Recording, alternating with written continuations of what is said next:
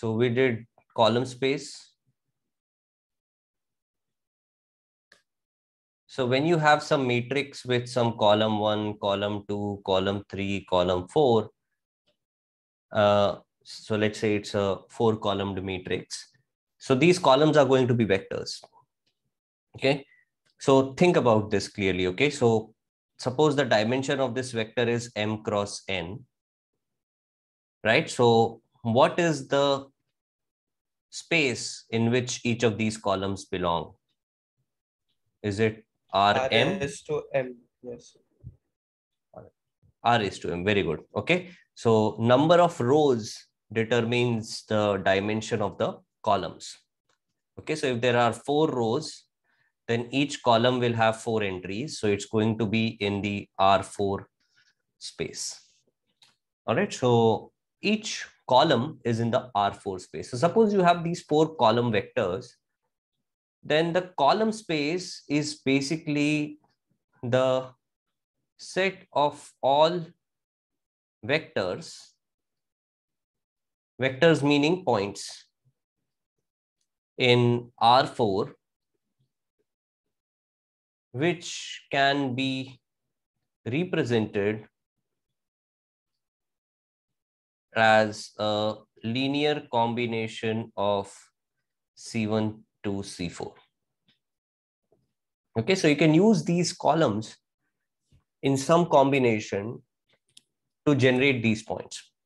Okay, so then that is the column space. So for example, suppose my I consider a 4 cross 4 matrix 1 0 0 0 0 1 0 0 0 0 1 0 and 0 1 1 0. Okay, so the column space of this matrix is equals to all vectors of the format x y z 0. You can take any vector of the format x y z 0.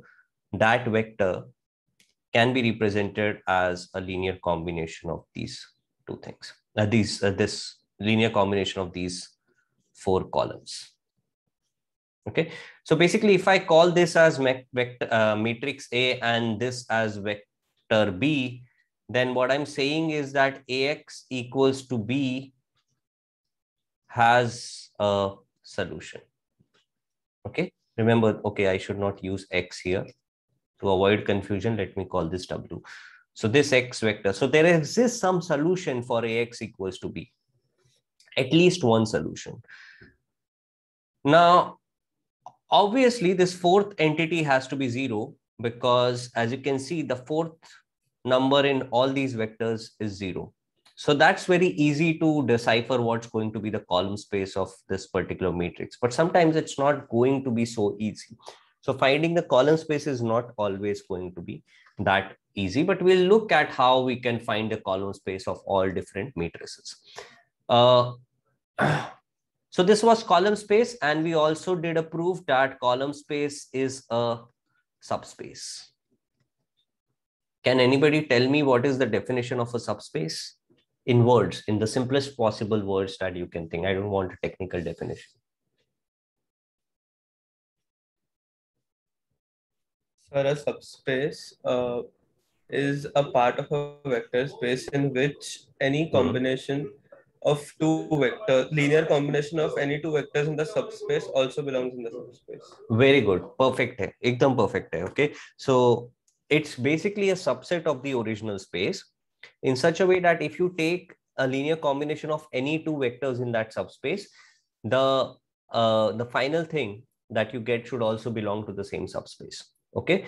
So in a way, it's some sort of a cyclical sort of thing. Okay. That it's sort of a trap. If you're a vector in this subspace, you cannot come together and get out of the subspace. You will be stuck in the subspace. Okay. So it's sort of a trap for these vectors, and these vectors together, they cannot come together. So for example, these 4 vectors, right? You take linear combination of any of the 4 vectors in whatever linear combination you can think of, the fourth coordinate will never be positive. The 4th coordinate can never become positive. All right, so that's a subspace. Then we talked about null space. Okay, so null space is basically when you solve Ax equals to 0, then all the x vectors which can solve this will be called the null space. Sorry, there was a call.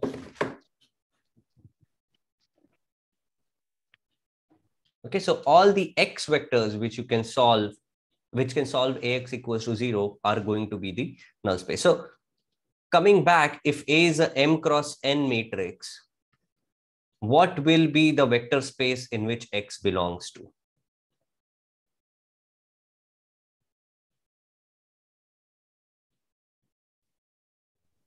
Is R it is going to to... N.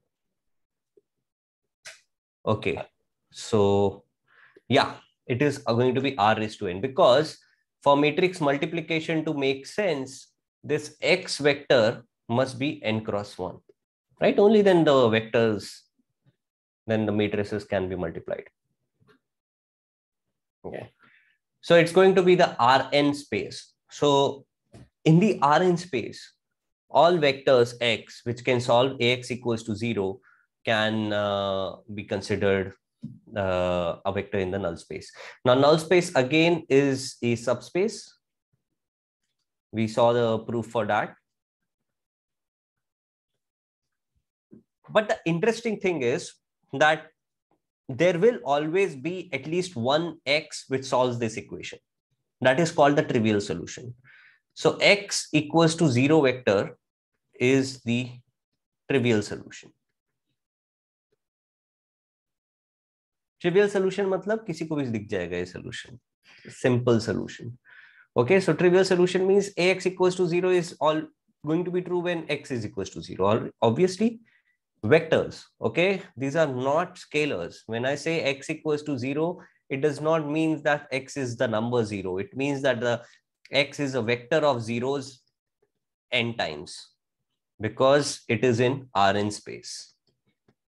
Okay, I keep coming back to these things again and again because all our algebra that we have done till now, it has habituated our brain to think of X as a scalar, as a number. It's not. In linear algebra, X is a vector. Even if I don't put this sign above it, X is a vector. Even if I don't write A like this, A is a matrix. And here again, 0 is also a vector. So coming back, what I'm saying is that X equals to 0 is a trivial solution.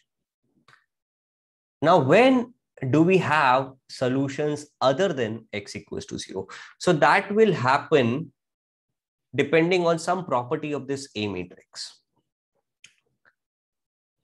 So the property of the A matrix which causes solutions other than X equals to 0 in the null space is that the column vectors in A are linearly dependent. Okay, so you can remember this. We did the proof last time. When column vectors are linearly dependent, Ax equals to 0 will have solutions other than 0. When column vectors are linearly independent, then Ax equals to 0 will have just the 0 vector. So coming back to this matrix which I gave you, do you think that the null space will have solutions other than the trivial solution?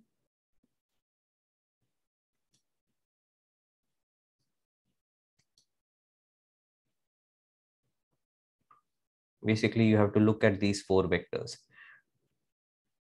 Do you think that the null space will have vectors other than the trivial solution?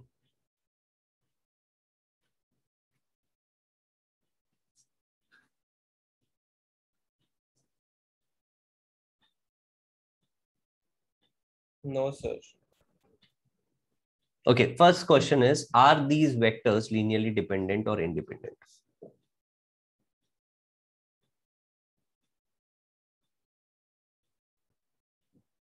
They're independent, I feel. Okay, they are not independent because They're not independent because you see this is vector 1, this is vector 2, vector 3, vector 4. So you can write vector 4 as a linear combination of V2 and V3, right? V4 is equals to V2 plus V3. So V4 does not have a separate identity of itself. So this implies that these are linearly dependent. And when they are linearly dependent, AX equals to 0 will have solutions other than the just the zero solution.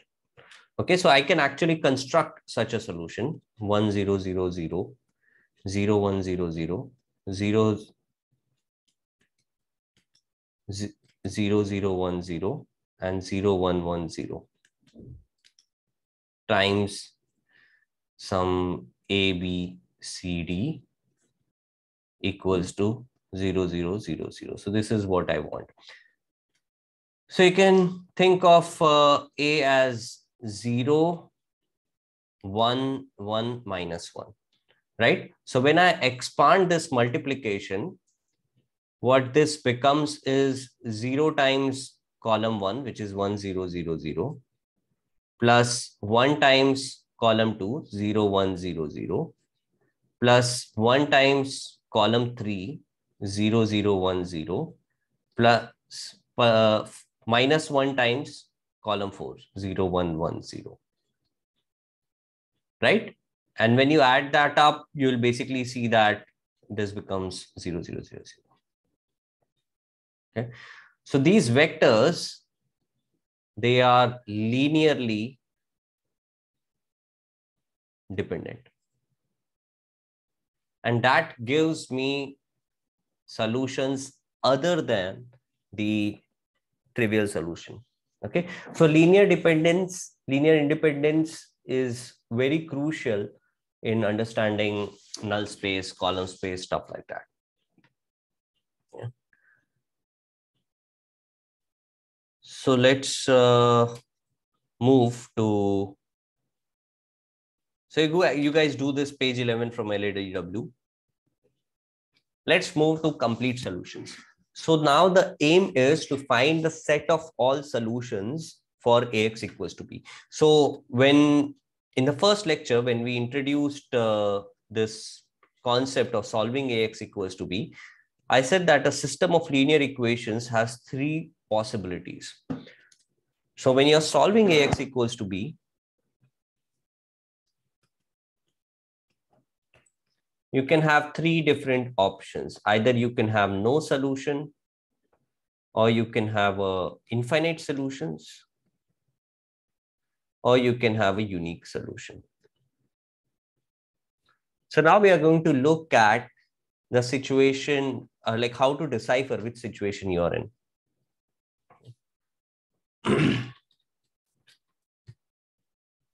All right, so first let's look at no solution. When are you in no solution case? When B does not belong to the column space of A, then you have no solution. Because the definition is that if B belongs to column space of A, then there should be at least one solution. So the first step that we go to do is we identify this column space of A and we verify if B belongs to this column space or not. So that's going to be the step 1, right? So how do I do that? So to understand that, suppose you have let's start with a simple matrix, this matrix 1 2 1 2. So we'll start with simple matrices and then we'll see how to employ the same techniques for complicated matrices. So let's look at this simple matrix 1 2 1 2 and try to identify the column space. So suppose I'm solving that for some B1, B2. For some B1, B2, I'm solving this AX equals to B. So what should be the relationship between B1 and B2 such that this thing has a solution? That is what I'm looking at. So what should be the relationship between B1 and B2?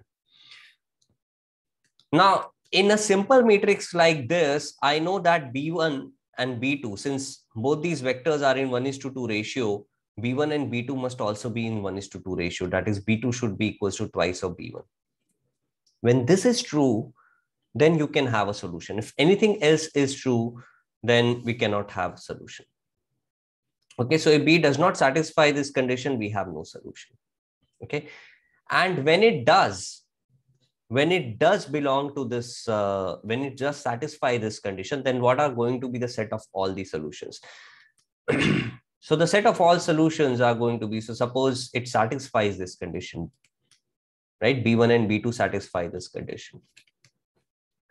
Then if you expand the system of equations, what you get is the first equation becomes U plus V equals to B1.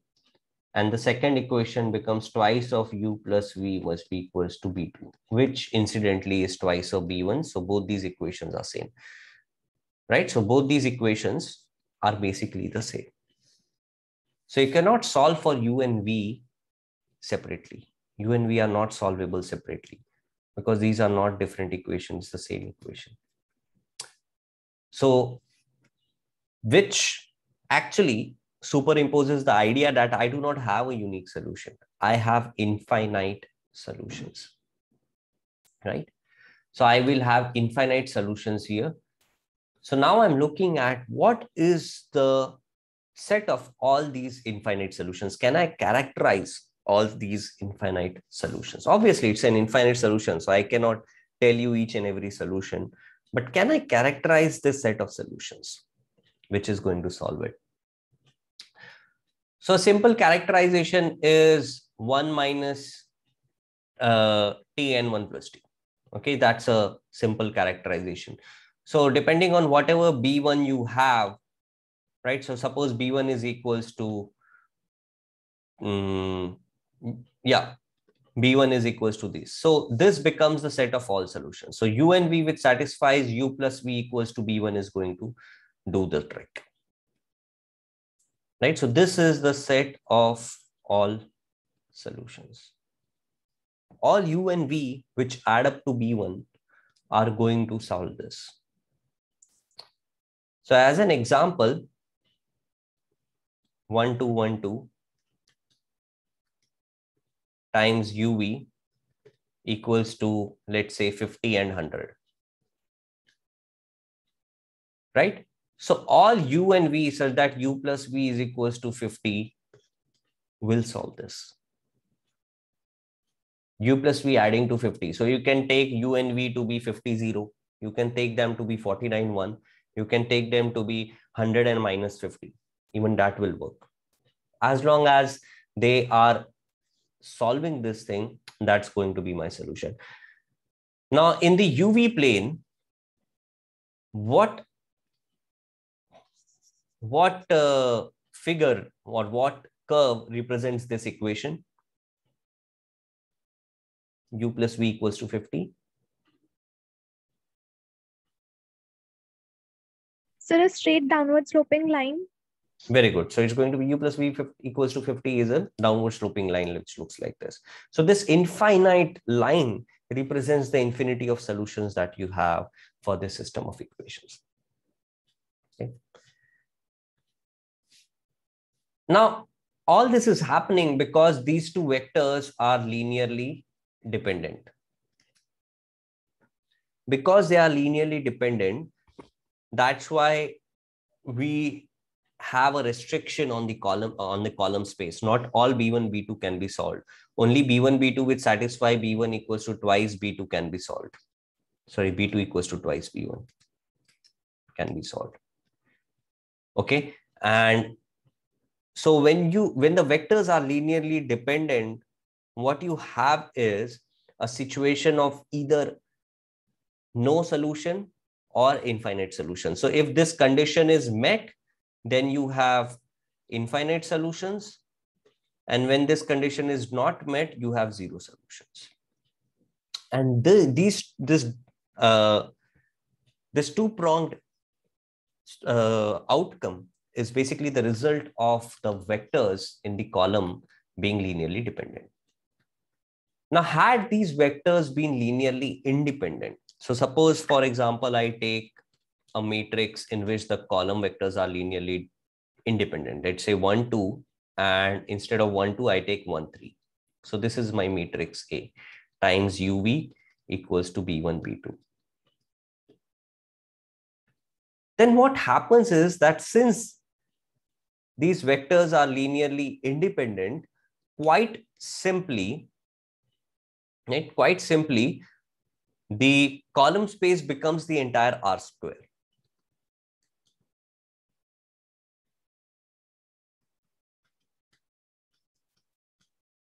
Which implies all B1, B2 are solvable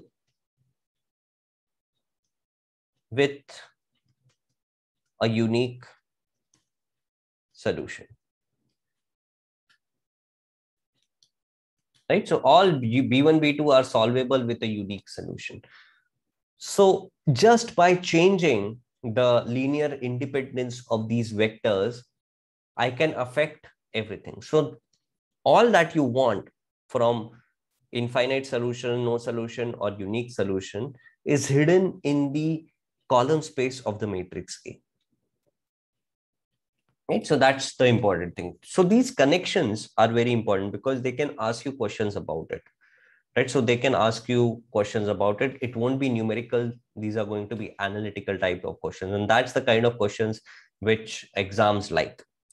They don't want to give you very complicated mathematical problems because the time is not there for you to solve it. Plus, analytical questions are also nice because you don't need a lot of workspace to do it. Anyway, coming back, so let us look at a little complicated vector now, like this. Okay. So there are 4 vectors in R3 space, C1, C2, C3, C4. So the column vectors, they belong to R3. Right? Now 4 vectors in R3 space. Are they linearly dependent or independent?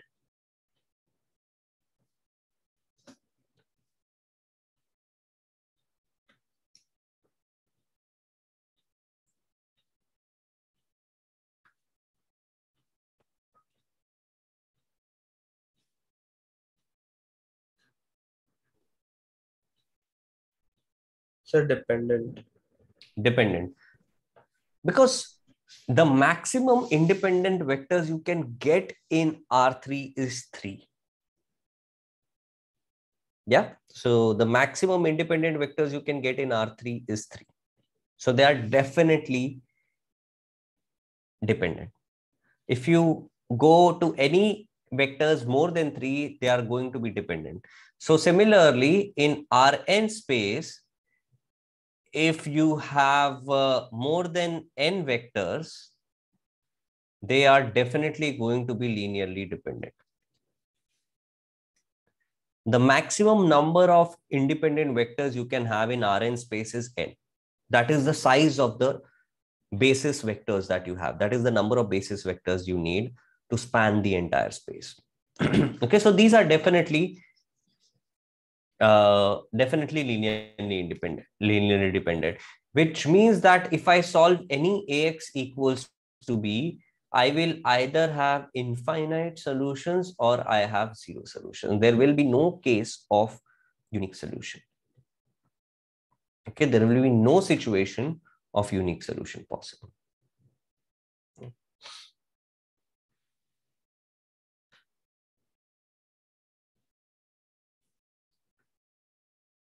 All right.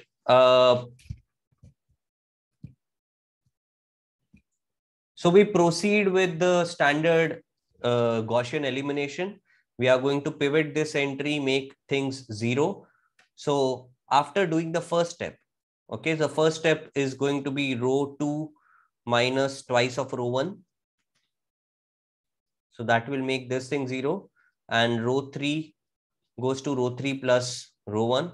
So that will make this thing 0. So I make these things 0.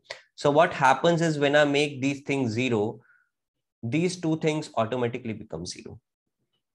Now remember, in Gaussian elimination, what we used to do is, first we used to make this pivot, these things 0, and then we used to make this thing pivot. This thing is already 0. The thing underneath is also 0. So what I'll do is, I'll move right and I make this thing pivot. So this is what I'll do now. Okay.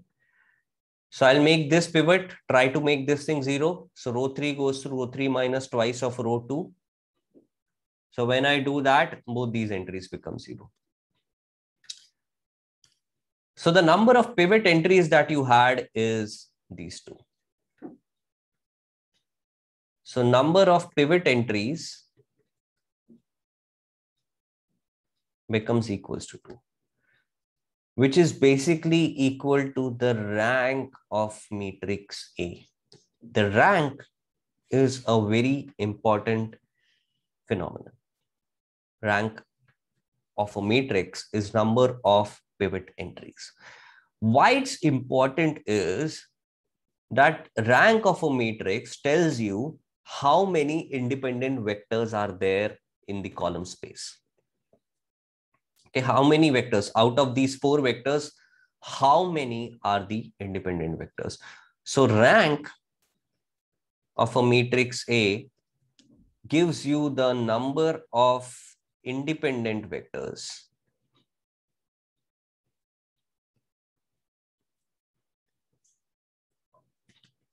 in the column space of A. Okay, so I told you that you cannot have more than 3 independent vectors. That does not imply that you will always have 3 independent vectors. If I'm given 4 vectors, it does not mean that it has to be equal to 3 independent vectors. It can be less than 3 also. I could have given you a matrix like this: 1 0 0, 2 0 0, 3 0 0, 4 0 0. In this case, the rank is equals to 1. That is, only one independent vector is there. This vector is the only independent vector. This is twice of C1, this is thrice of C1, this is 4 times of C1. So they are all dependent on C1. So these are all dependent vectors. Okay, so just because the dimension is 3 and you have more vectors does not imply that you will necessarily have 3 independent vectors. It automatically implies that there is degree of dependence here, but we cannot find that without looking at Gaussian elimination always. In this case, it's very easy because it's a very easy matrix. In this case, it's very easy, but sometimes we'll have to actually do the Gaussian elimination and then figure out that how many independent vectors are there. Okay. So let us quickly look at a problem where you have to find the rank of a matrix. Let me open a problem.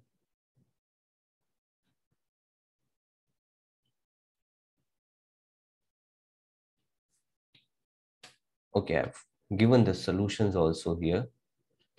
Do I have one without the solutions? No, I don't. Anyway, so why don't you guys verify that the rank of this matrix is indeed 2, the part A. Okay, so I want you to all to verify that the rank is indeed 2. Basically, do Gaussian elimination. That's what I want you to do.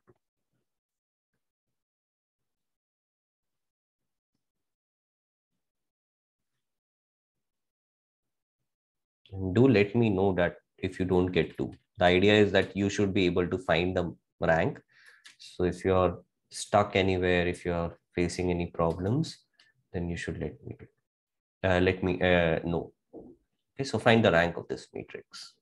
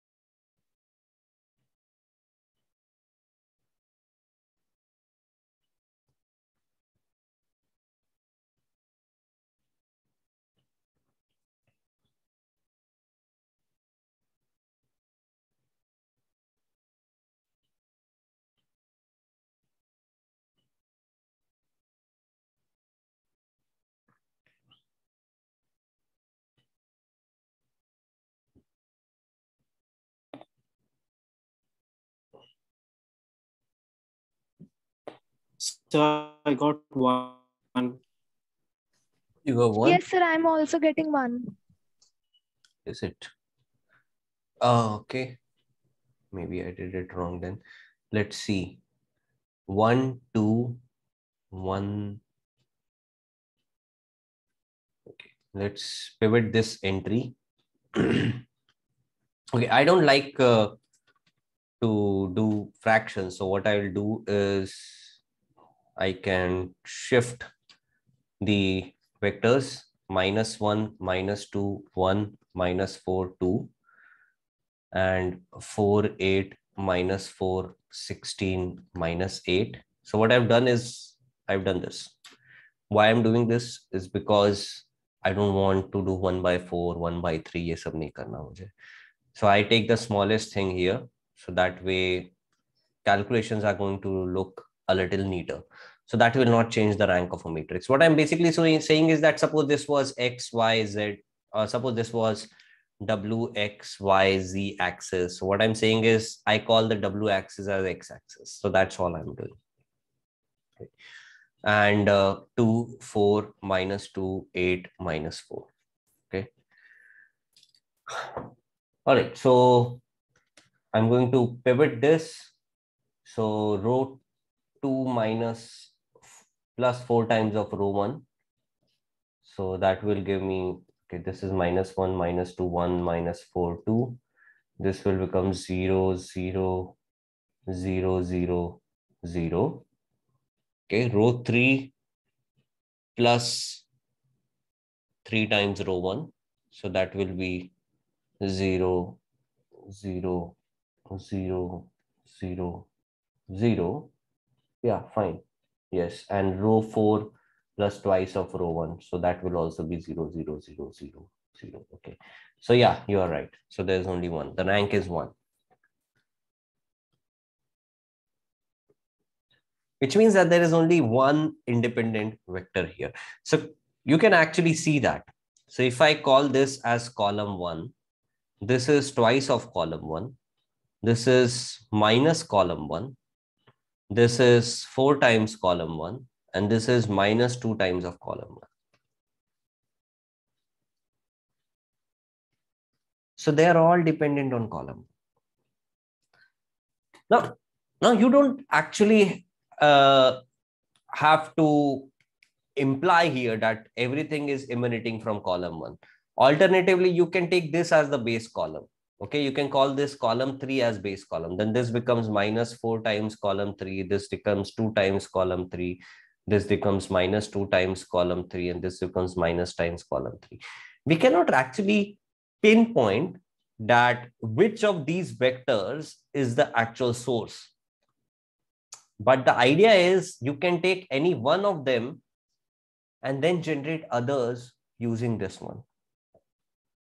Okay, so that's the idea. So at max, you'll have one independent vector here. That is the key here, that you have one independent vector here. That one independent vector, you can take any one of them to be the independent vector. The rest of them become dependent on that particular vector. So it's not about who comes first and all those things, because you can interchange the columns also. That will also not change the structure of the actual matrix. The rank of the matrix will not change. Okay, so interchanging rows or interchanging columns, this is not going to affect the rank of a matrix. So rank remains 1, and which implies that there is only one independent vector here. Okay. Now, the idea is I have to identify the column space of a matrix. So after I do the row elimination using the echelon form, I reached here. After this, I want to make it even more appealing, even more easier to solve. So what I do is after this step, I do row 2 goes to row 2 by 3. So I get here, and then I pivot this thing and make this thing 0. So row 1 goes to row 1 minus thrice of row 2. Right. So that will give me this particular outcome. So basically the aim is to make it simplest possible matrix. the most reduced form you can make it into.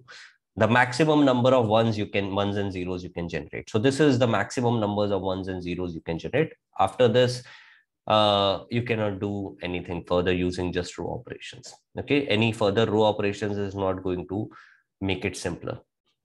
So now I work with this matrix. This is the reduced A. Let me call it matrix AR. Okay. Now first, let's focus on null space of A. What is the null space of A? So when I'm solving AX equals to 0, it is equivalent to solving ARX equals to 0. Okay. So the solution for AX equals to 0 will also be a solution. If for some X, AX equals to 0 is the true equation, then for the same X, ARX equals to 0 also becomes the same equation. Why?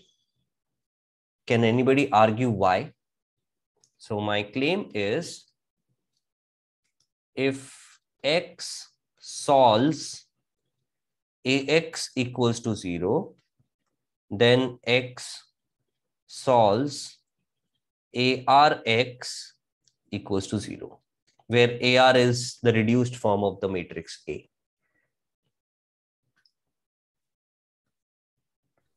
Sir, because the reduced form is in a way a linear combination only, like it is the same thing itself. Can you think in terms of row operations? If I expand this, AX equals to 0, 0, 0, 0. So maybe because ARX is just the simplified form of AX equal to 0. Okay, but that argument will not pass through. Think in terms of what am I doing to A here? Remember that when I used to solve AX equals to B, I used to tell you whatever row operations you do on matrix A, the same row operations have to be done on matrix B. So I'm doing row operations on A and same row operations on B here. Does that give you a hint? So ARX equal to 0 is a linear combination. Okay, no. So yeah, what you're saying is true. All that is true, but that is deeper. Proving that will be deeper than just words. What the solution I have is, I'm doing row operations here and I continue doing same row operations here. But doing any row operation here will continue to make this a matrix of zeros. Right? Do whatever row operations. So the first row operation, suppose I did R2 plus 4R1 here. If I do the same row operation R2 plus 4R1 here, it will continue to be a 0. So the row operations simultaneously happen on A and 0, but 0 is immune to all row operations because kuch bhi kar lo, 0 to 0 hi rahega, sare zeros hai na. So that's why AX equals to 0, the system of equations is same as solving ARX equals to 0. So remember, the crucial thing which you want to remember is row operations don't just happen on A, they need to happen simultaneously on B as well.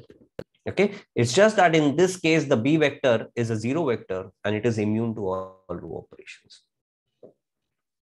Is it clear now that why these two things are same? Actually, this system of equation and this system of equation are the same system of equations. So whatever solves the first system of equations also solves the next system of equations. Okay. All right. So I can solve ARX equals to 0. So when I'm solving ARX equals to 0, what is the reduced form? Coming back to the reduced form. Yeah. So this is the reduced form. Okay. So the null space, now I want to find the null space, the entire set of vectors which form the null space of this particular matrix. Okay. So I had these two vectors as pivot. Okay. So corresponding to this vector, the variable is u, and corresponding to this vector, the variable is v. Sorry, not v, w. So u and w are the pivot variables. And v and y are the free variables. So what are pivot variables and free variables? So free variables are variables which can take any value, and pivot variables are variables which will take values according to the free variables such that the equation gets solved. Okay. So come back to this case which we were doing 1, 2,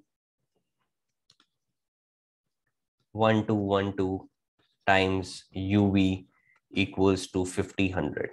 So I said that the set of solution is u plus v equals to 50. So in this case, when you do the Gaussian elimination, this becomes the pivot variable u.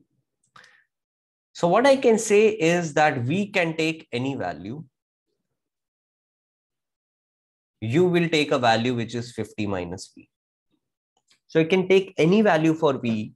U will take a value in such a way that this equation gets solved. When this equation gets solved, this equation gets solved.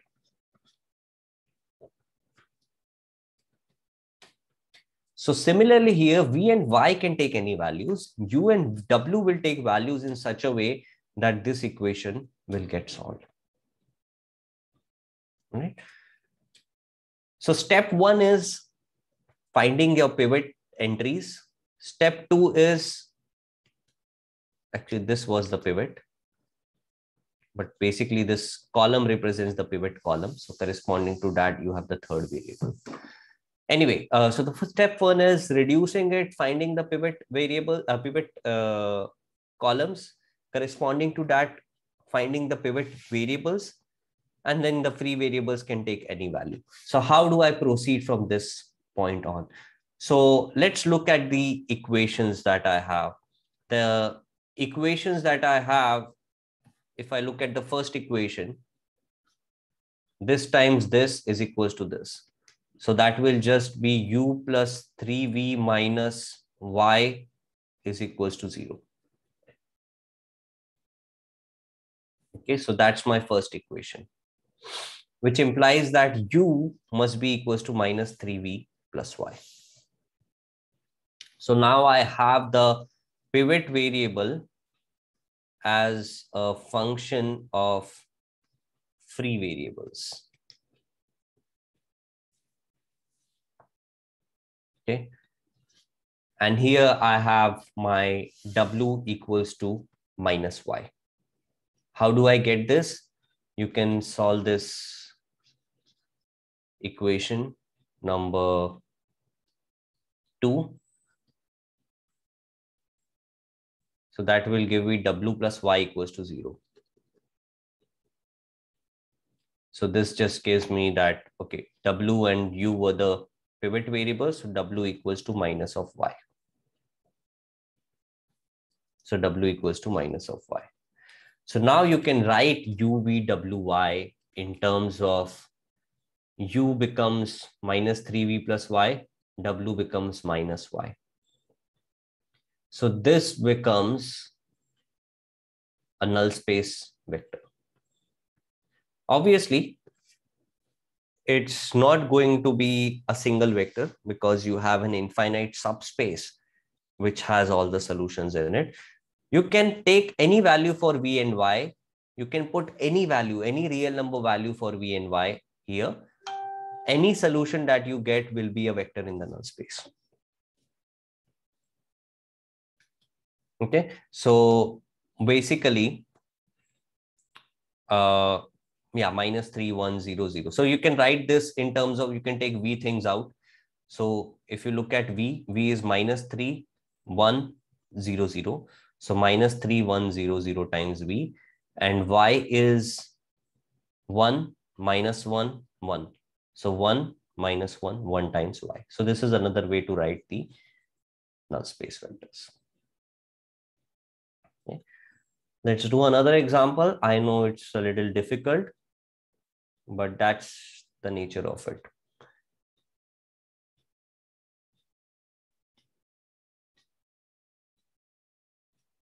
Okay. Yeah. Yeah. Take this matrix A. I don't want you to look at this. I'll hide this.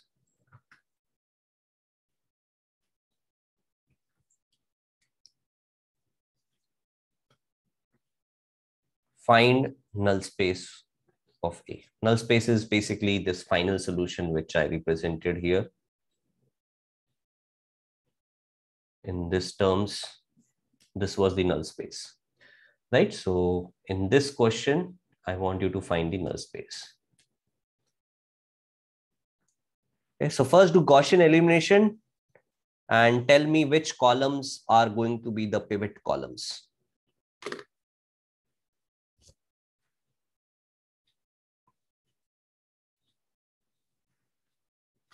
Copy this.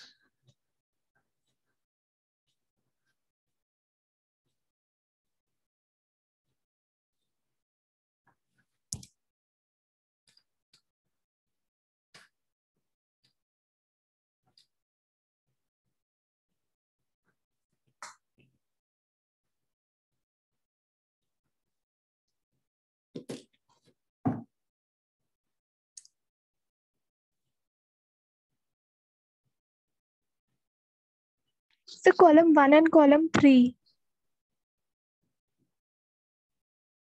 Okay, I'm waiting for others.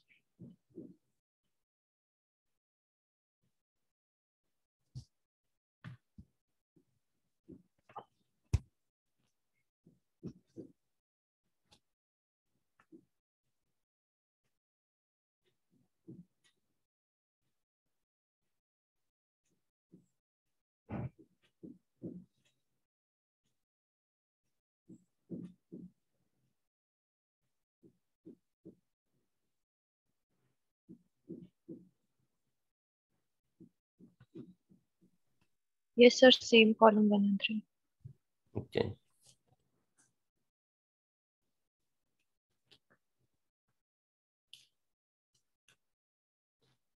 So row 2 minus twice of row 1 and row 3 minus thrice of row 1. So that will give me 1, 2, 3, 5, 0, 0, 2, 2, right? And 0, 0, minus 2, minus 2. Okay. After this pivot here, then what you get is row 3 plus row 2. So 1, 2, 3, 5. If you have done this, proceed. The aim is to find the null space. So don't stop here. Okay, find me the entire null space. 0, 0, 2, 2.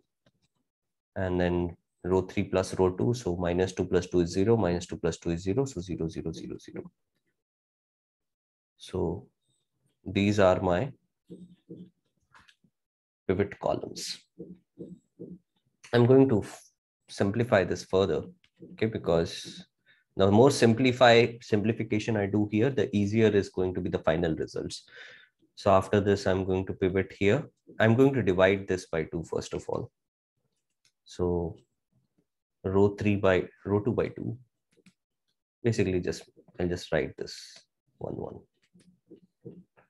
And then finally row 1, pivot this, make this 0. Row 1 minus thrice of row 2. So 1, 2, 0, 2, 0, 0, 1, 1. No, yeah. And 0, 0, 0, 0.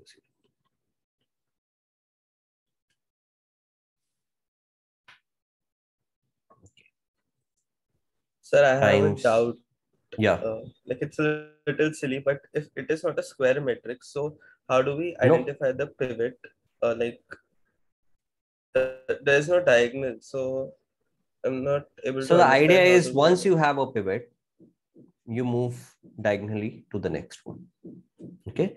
Now, if you find this thing 0, then the idea is to look at the numbers below it. If the number below it was not 0, suppose this number was 7, then what you would do is a row exchange. You'll do a row exchange here. So then row exchange will give you 7 minus 2 here, 0, 2, 2 here. And then you would make this pivot. The problem here was that this thing is also 0. Yeah, this is the matrix we had. So this thing could not be a pivot. Anything below it could not be a pivot. So what we do is, in this case, we move rightwards. Okay. And then you continue the same iteration. This is how you do it. So if Okay. that 2 would have also been 0. Again, move right. May try to make this thing 0. So remember this case I gave you. The example that we did where rank was 1, this is exactly what happened, right? You did the first row operation, everything became 0. So you kept moving right, nothing happening. You move out of the matrix. You say none of these can be pivots. Right? That's what happened there. All these numbers were 0. So nothing could become a pivot afterwards. So the rank was 1. So yeah, that's what you do. If these numbers were 0, you would move right, and then you would again move right and take this as pivot. Okay. So when do we do the column exchange? We don't do column exchanges here. We don't. Okay. Yeah, we don't do column exchanges here. I do row exchanges sometimes just to make this first row to be the smallest numbers, because otherwise I'll have to use fractions. So that is one trick which we use, but that's still a row operation. You don't mix up row and column operations, Satme, because the thing is, when I'm solving AX equals to B, any row operation here and a similar row operation here will continue to make the equation same. But if I do a column operation here, I will have to do a row operation on X. Okay. To give you an example, what I'm saying, suppose the system of equations is X plus Y is equals to 10 and X minus Y is equals to 7. So if I want to represent this in matrix format, 1, 1, 1 minus 1 times XY is equals to 10, 7. Right? So this is the matrix format. Now, when I do a column switch here, what I'm basically doing is I'm writing this equation as y plus x equals to 10 and minus y plus x equals to 7. So now y is coming first and x is coming second. So when I do a column switch like this, then these vectors will have to go y and x. So that's why I don't do column switches, because if I make any shifts in columns, I'll have to change my x vector. Okay, sir. Yeah, got it. Okay, so don't do it. Row operations here cause changes in B. So I want to leave this untouched. So that's why I'll not do any column operation. But since you asked, I told you this. So if you are sometimes thinking, sometimes maybe a column operation is making your AX equals to be easier to solve, remember that when you are making any column changes here, whether it's a column switch here, make sure to correspondingly make changes in your X vector. But my suggestion would be don't do column operations. Unnecessarily confuse हो जाओगे. ठीक है? Cool. So let's come back. What were we doing? Yeah. So this is the simplest format that we can derive. Now the aim is to find the vectors. So U and W are my pivot vectors corresponding to columns 1 and 3. V and Y are free. So the first row that I have, sorry, I'll start with the second row. The second row that I have is W plus Y is equals to 0, which implies W equals to minus Y. And the first equation is U plus 2V plus 2Y is equals to 0, which implies U equals to minus 2 times V plus Y. So now I'll use these values minus Y and minus 2 times V plus Y to represent the column vector. The column vector finally is going to be U becomes minus 2 times V plus Y. This is V, this is minus Y, and this is Y, which can be written as V times minus 2100 plus Y times minus 20 minus 1, 1. This is null space of matrix A. Okay. So in the problem set, this is clear. This much should be clear to all of you. We have done 2 problems. So the steps must be clear. Obviously, when you're doing problem set, maybe you'll have to revise this video once more. So do that. Revise it once more. And then you have this complete set of solutions which you have to find. So when you're finding this complete set of solutions, you will have to find the null space. Anyway, now I know how to find the null space. Okay. Now let's come back to the original thing that I'm doing, that is the complete solution.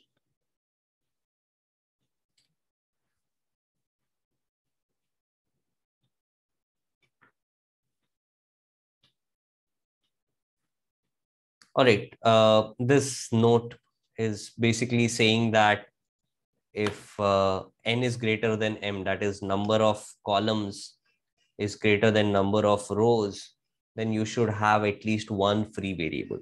Okay, basically the same thing which I was saying, that there will be linear dependence when number of columns is greater than number of rows. Then it's like 4 vectors in R3. There will be at least one vector which is dependent. For every dependent vector, you will have a free variable. So the number of free variables will be positive, always positive, if number of columns is greater than number of rows. So these kind of things are something which questions can be asked upon. Anyway, we already discussed this bit, so I am not going to spend time on it again. Let me talk about particular solution. So let's come back to solving this AX equals to B that we are trying to do. Now, whatever row operations we do on matrix A must also be done on matrix B. So I did row operations here. I did similar row operations here. Okay. So I have already reached this point starting from the original matrix.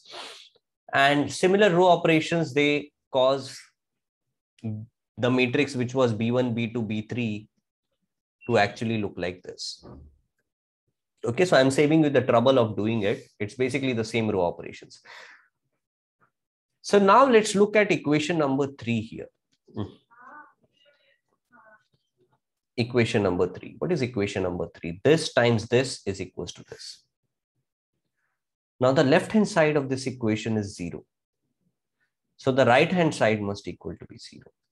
So B3 minus twice B2 plus 5B1 is equals to 0.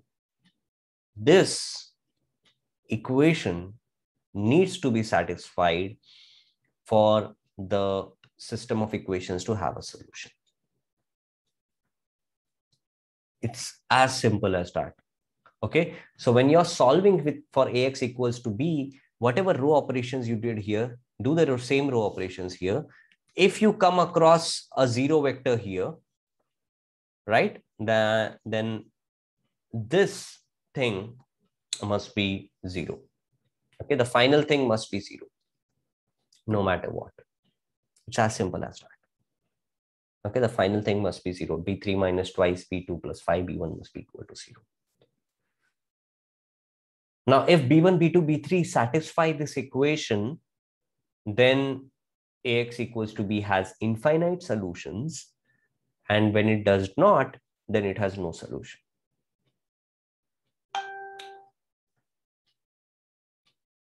What is this an equation of? In R3,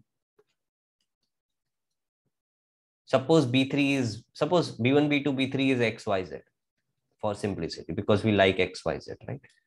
So in R3, what is this thing an equation of? Is it a line, a plane? What is it an equation of? Plane. Plane, very good. So it's a plane, right? So this is a plane in R3. We already proved that it's going to be subspace because this represents the column space of matrix A. So this is basically a plane which is a subspace. So it passes through the origin. Okay. So origin is always going to be there because every subspace should have the origin in it. There can be no subspace which doesn't have the origin included in it. Okay, so this is your relationship between B1, B2, B3.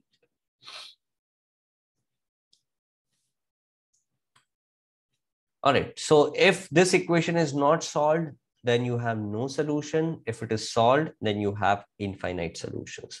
So that's the idea. So yeah. So this was the original thing we were trying to solve. This was our A matrix. This was our B matrix. So the first thing we verify is that does this B matrix satisfy this equation or not?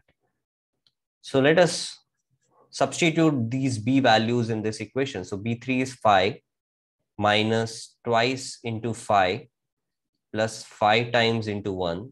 So that is equals to 0. So this equation is solved, which means that this system of equation will have infinite solutions.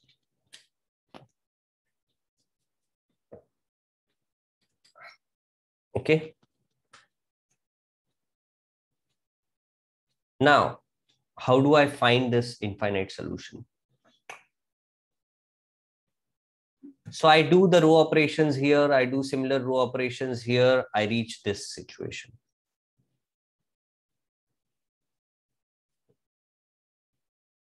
Now, the aim is to find at least one solution, to find XP, which is a particular solution.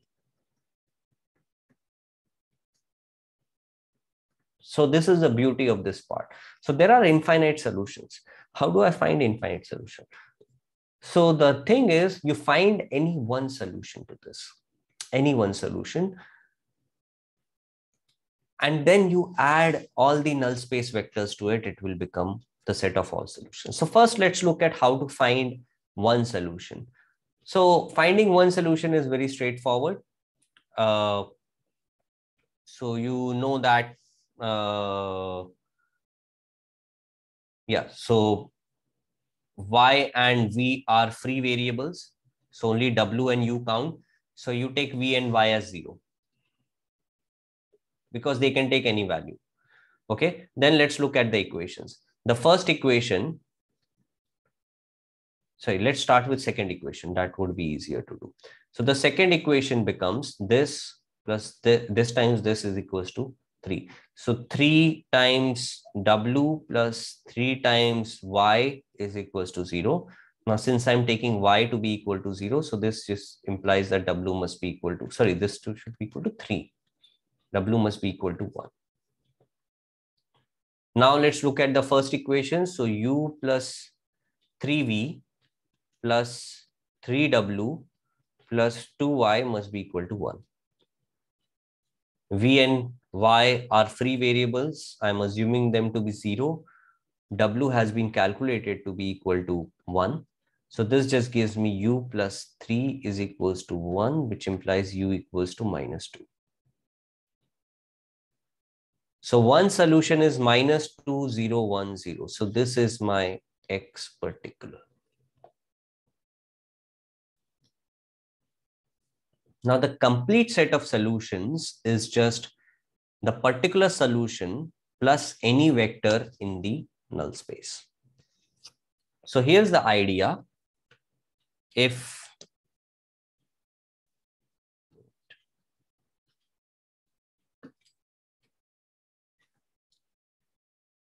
if XP solves AX equals to B and XN solves AX equals to 0, then XP plus XN solves AX equals to B.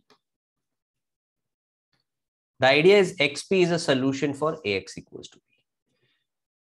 Now A times XP plus XN will basically be equal to A times XP plus A times XN,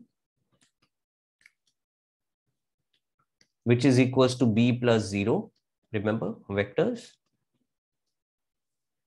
That is B. So if XP is a particular solution, then XP plus XN is also a solution. So you find one solution, you find null space, and then you add the one solution to the null space, you get all the solutions. Okay, so coming back, I had this particular solution, minus 2010, and this was my null space. So I add them up, I get the set of all solutions.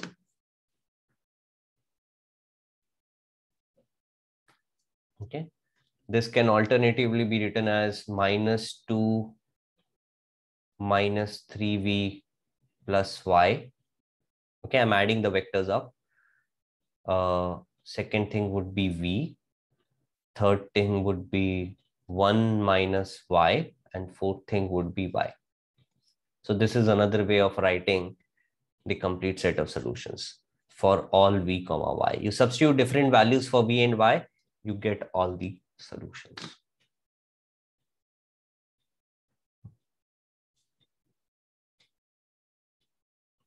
Okay. All right. So coming back to this example,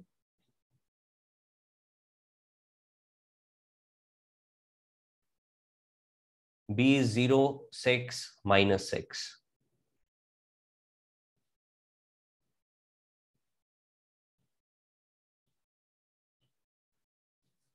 Yeah. In this case, solve when B is 0, 6, minus 6. So find the complete solutions.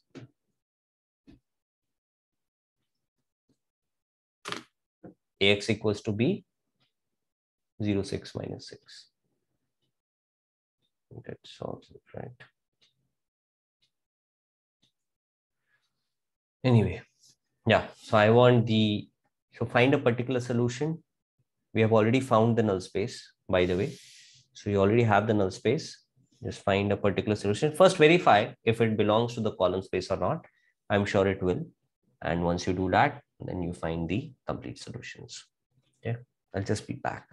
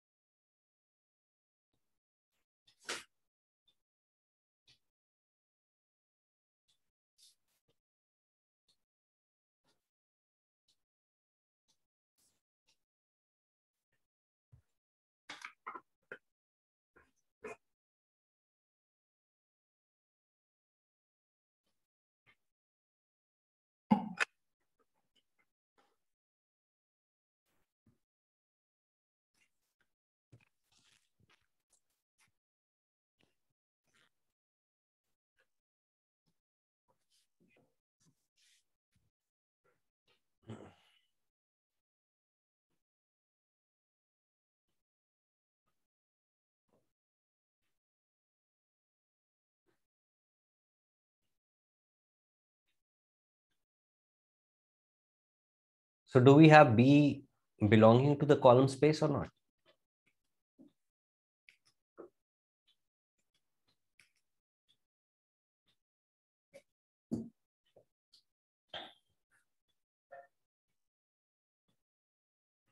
Yes, sir.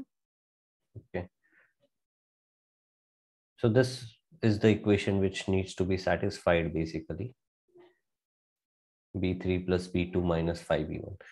So if this satisfies this equation, then it belongs to the column space.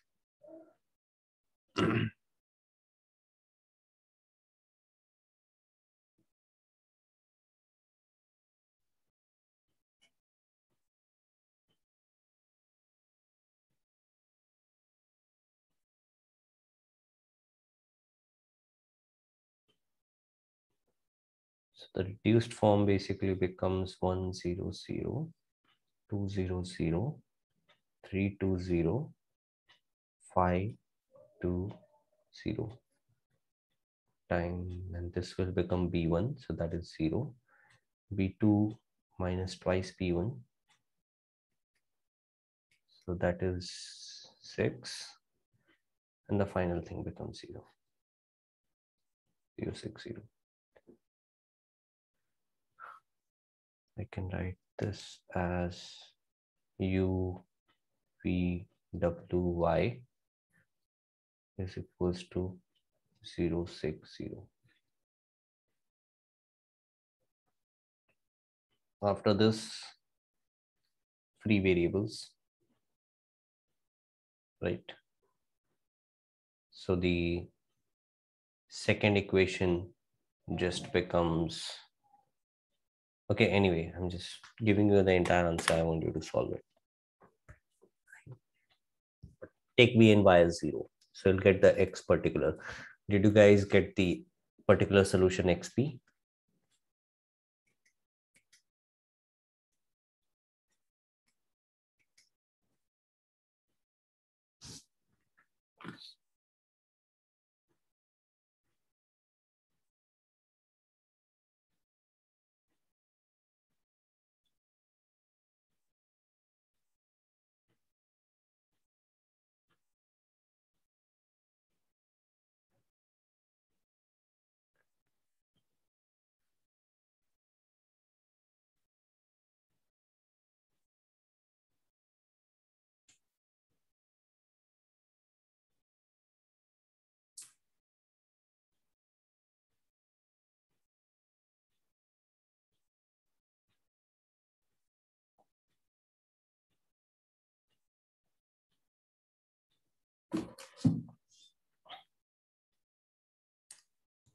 Is it minus 9030?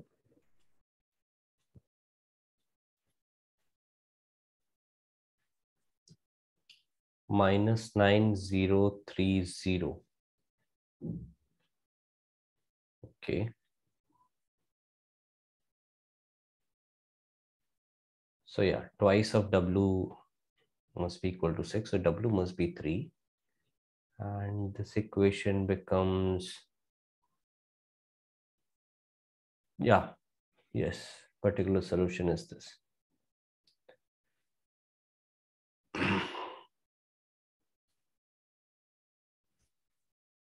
So that's the particular solution.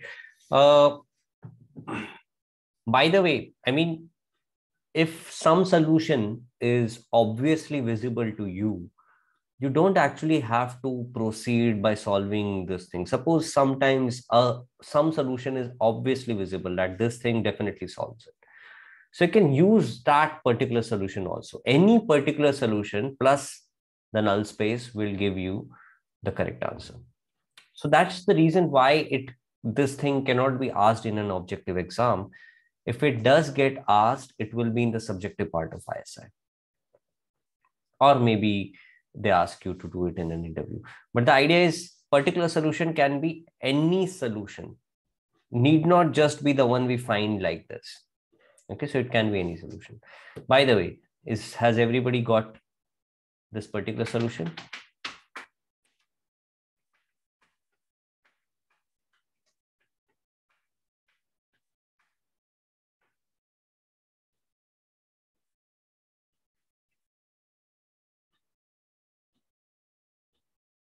Yes, sir.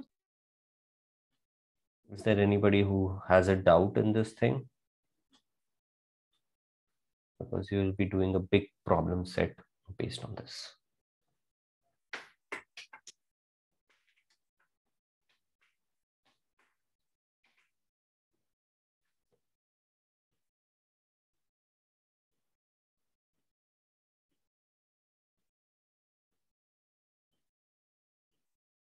All right, fine. So I guess all of you have got it.